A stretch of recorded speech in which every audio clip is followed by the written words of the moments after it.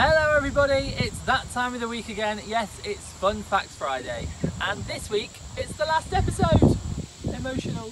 So I think we should take a trip down memory lane before we meet our final resident.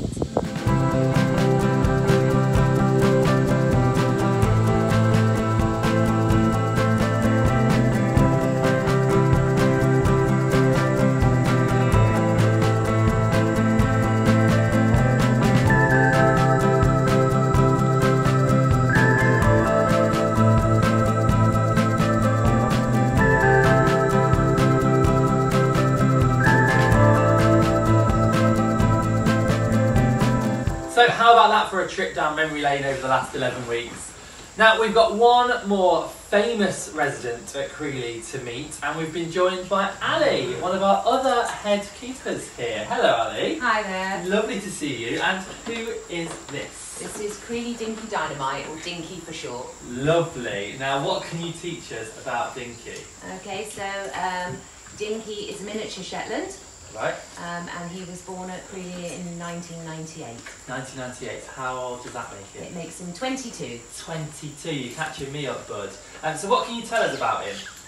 Okay, so when Dinky was born at Creeley, he was born premature, so he was absolutely tiny.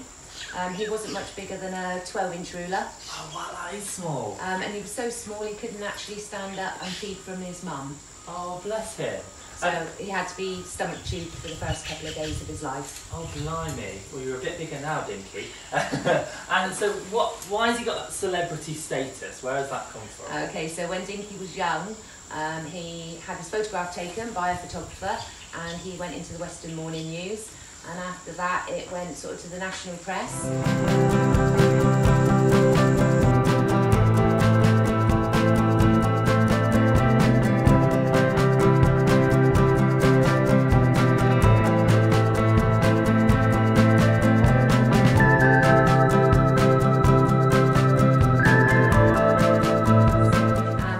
Old enough and well enough, I think he was about 3 weeks old, he went up to London, up to the This Morning show with Richard and Judy.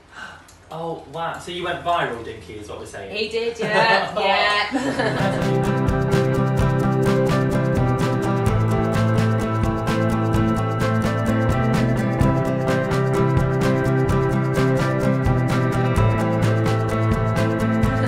Now, is he the only pony we've got here at Creeley?